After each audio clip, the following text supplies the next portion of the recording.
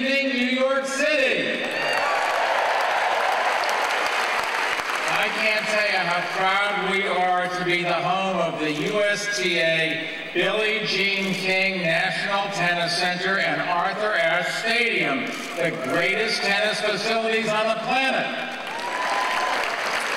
And on this very special occasion, we get to host the greatest tennis players on the planet because, like New York City itself, this tournament attracts the most talented and dedicated competitors from nations around the globe. This year, more than 500 players from over 50 countries will take their shots at tennis immortality, and they'll be cheered on by more than 700,000 fans. And some of those fans have crossed continents to be here, but others just hopped on the number 7 train.